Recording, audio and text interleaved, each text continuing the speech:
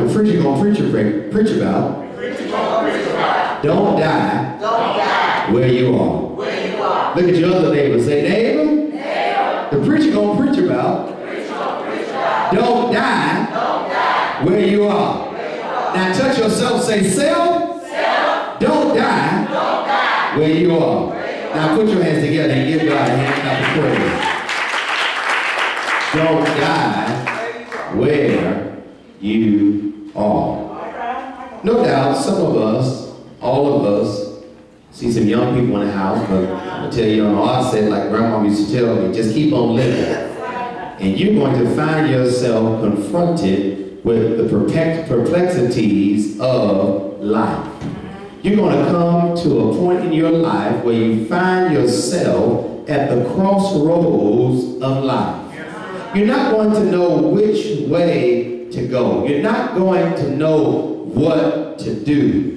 You then have to rely on the direction of God to lead you to your next step. You have to learn to do what Proverbs 3 and 5 says, when it says, trust in the Lord with all your heart and lean not unto your own understanding, but in all your ways acknowledge him, and he will direct your path. If there's anybody in the house that when you learn to trust God, you learn that was the best place to be, because when you went your own way, when you did your own thing, you didn't run into nothing but brick walls. You ran into potholes. You ran into a dead end. But when you learn how to trust God, you found out that the steps of a good man have been ordered by the Lord. But all of us will find ourselves at a transitional place in life. We will be confused and we don't know which way to turn. We don't know which way to go. And we even find ourselves, watch this, frustrated by the failures in life. And we will allow, if we're not careful, our frustrations to cause us to forfeit on our future. Somebody needs to understand that if you're not careful, you will allow your frustrations to cause you to forfeit on your future. But is there anybody in the house that knows that I will reach my destiny? I will be everything that God has predestined for me to be. I will have everything that the Lord wants me to have. He said you should be the head and not the tail. You should be the lender and not the borrower. You should be above and not beneath. And I don't know about you, but I'm tired of being on the bottom. I'm tired of operating below the standards of God. Is there anybody in the house that's willing to fight and that's willing to press on toward the mark of the prize of the high calling, hell and high water? Maybe I'm coming my way, but I'm going to put on my rain boots and I'm going to walk through the water to get to my place of purpose.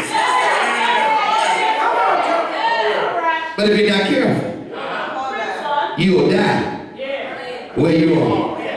If you're not careful, you will die where you are, because sometimes we get so bombarded by the cares of life. Your children won't act right. Your job will lay you off. The doctor may have diagnosed you with something. Your girlfriend walked out on you. Your boyfriend walked out on you. Your husband stayed out all night long. The wife don't want to come home because she know the husband ain't there. The cat won't be out. The dog won't bark. It seems like all hell will break loose in your house. And if you're not careful, you will allow yourself to drown in the treasuries of life. But is there anybody in the house know that you're going to sin in SOS, that I will not sink in my sorrow?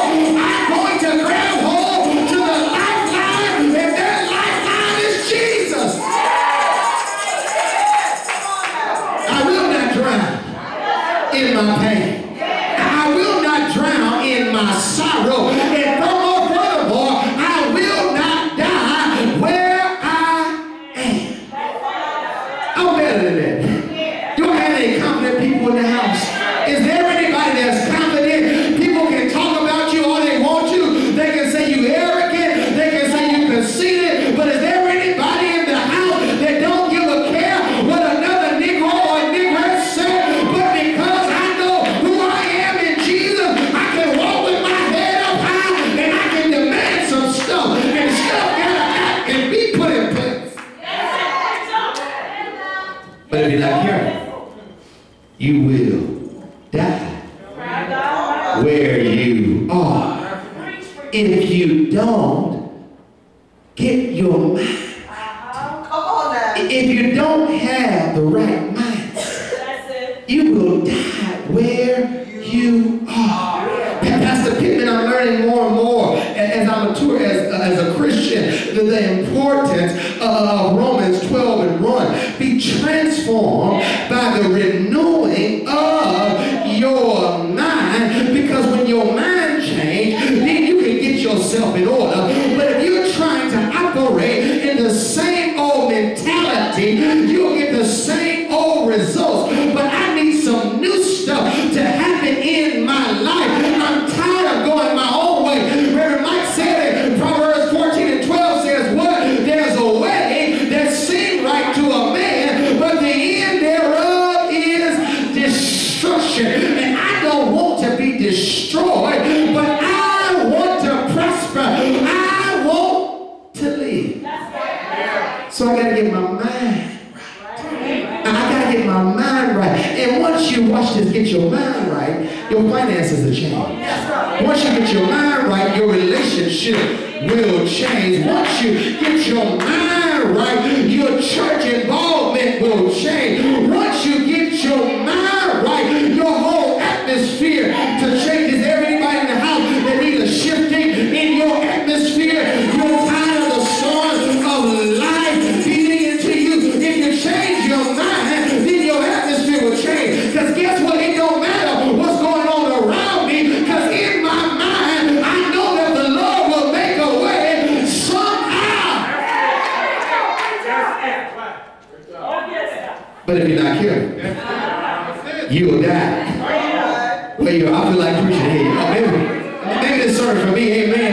But I'm getting happy all by myself. But if you're not careful, you will die where you are. And you may be at a fork in the road.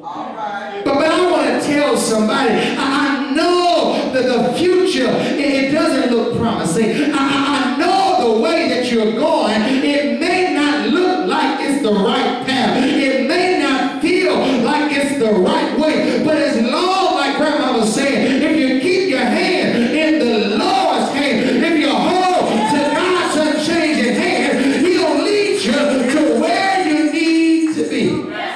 Pastor Pittman always tell a story about how I have a GPS and one day I put the coordinates in, I put the address in to where I wanted to go, and I was driving, I was following the GPS, and then after a while I said to myself, this ain't the right way. Right, yes. So I turned around and I started going the other way. Watch this. It didn't feel like it was the right way. It didn't look like it was the right way.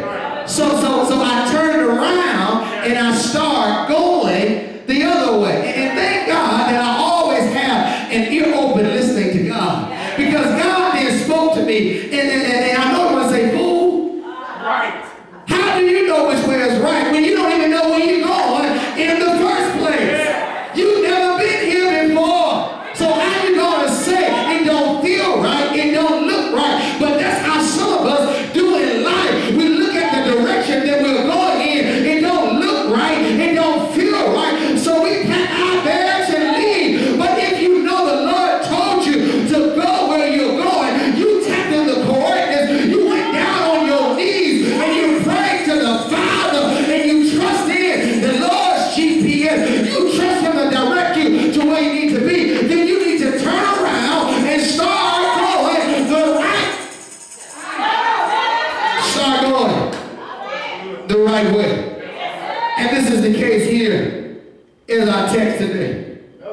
What happened was Samaria was under siege from Assyria.